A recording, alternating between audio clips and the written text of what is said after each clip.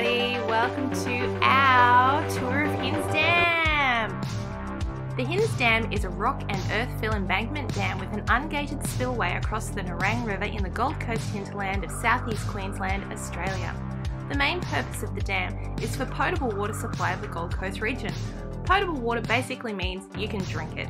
The impounded reservoir is called Advanced-Town Lake. Hinze Dam was named in honour of local pioneers Carl and Joanna Hinze. They were the grandparents of Queensland politician Russ Hinze, who lived in the valley that was flooded by the dam.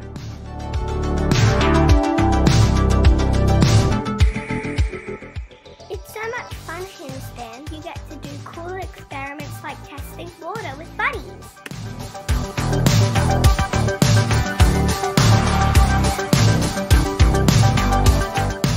It's so much fun, Hinze Dam, because this is where we did one of the experiments. And see those big blocks? Those are called big teeth because they look like teeth.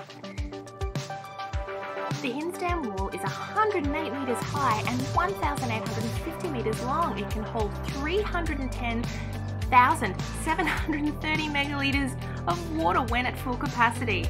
It's hard to understand how large the dam wall is, so we've included a tiny ant human to help you understand. See that little guy in red down there?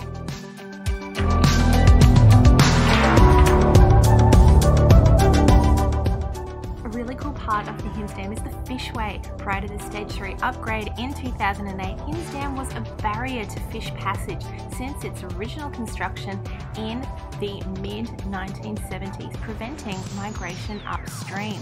So as part of Stage 3, a fishway was constructed in order to restore the natural environment and migration patterns in the rivers upstream and downstream of the Hinze Dam. And if you didn't really understand all of that, basically, it's Uber for fish and eels. Eels and fish are transported via this system. It helps them get across the dam wall. This was a new feature in the Stage 3 build of the dam in 2008. The dam has had 3 expansions in 40 years. Eels migrate all the way from New Caledonia. That is a long way to travel. It is 1,500 kilometres. Here's the big ruler. As we mentioned before, the dam is 108 metres tall. Can you see the big ruler? If you can't, here it is. This is the catchment area. The catchment area is the area that collects all the water for the dam. This water will be very clean because there are no farms or factories. The big teeth. What do you think the big teeth are for? Well, the big teeth are actually for slowing down water. Spot the wheelbarrow. Sometimes rocks are carried into the spillway and these are manually collected. These pipes drain water from the ground away from the wall and into the spillway.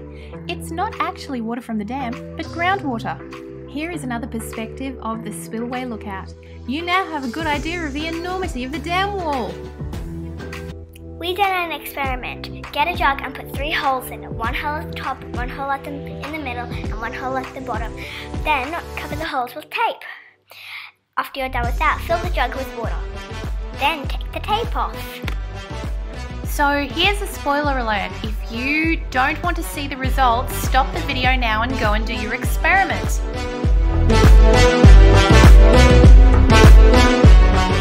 So what did you find? Which hole shoots the strongest stream of water? I'll give you a clue. Have a look at the arrows and how long they are. Why is that? There is more pressure at the bottom hole. That's right. So you're going to get the longest stream of water at the bottom.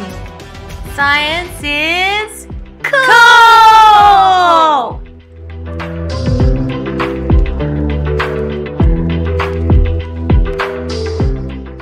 We got to do a test with buddies.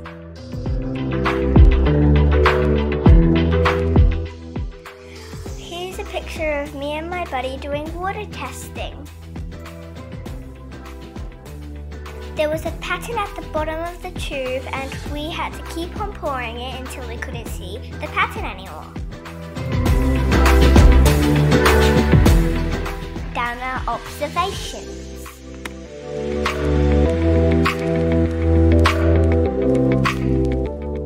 The number we got for clear water was 15 clean, and the number we got for dirty water was 200.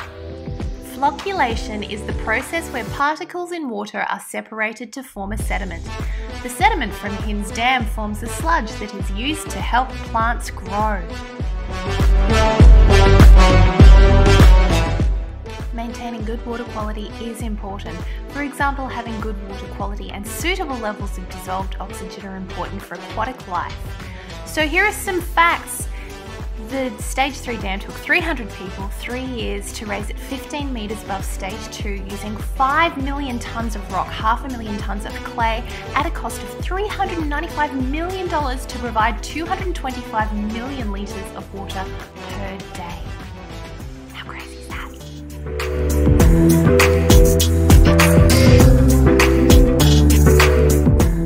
SEQ Water Grid. It stretches all the way from the Sunshine Coast right through to the Gold Coast and is a series of interconnected pipelines, treatment plants and reservoirs that allow the supply of potable water throughout South East Queensland. It allows us to move treated drinking water around the region. It's very handy when some parts get less water than other parts, and this often happens in times of drought.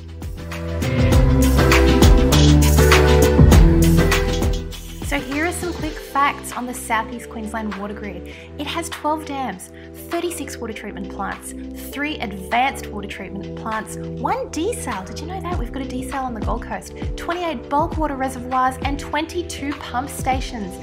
It includes 600 plus kilometres of pipelines, and it also services an off-grid community, well actually 16 of them, containing 53,000 people. Now obviously this is not to scale, but one of the cool activities we got to do was build a model of the South East Queensland water grid.